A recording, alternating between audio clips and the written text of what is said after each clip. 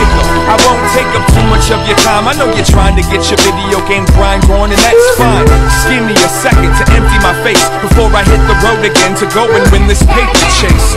I've been watching you and I'm proud of you, man. You're growing up to be the best man that you possibly can. I know you understand why I go out of town. I also know my days are colder when you're not around.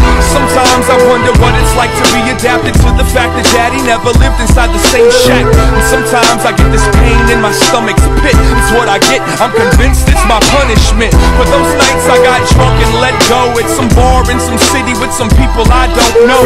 For all the times that the lines on your face reminded me of the days before the dragonflies escaped. It trips me out how you pick up all my traits, from the way that you spit to the fists that you make.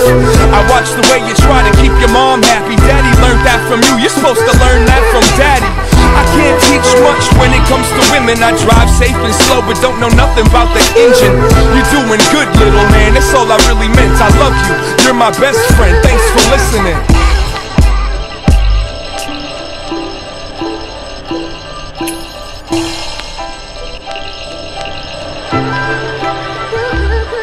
Dear Craig,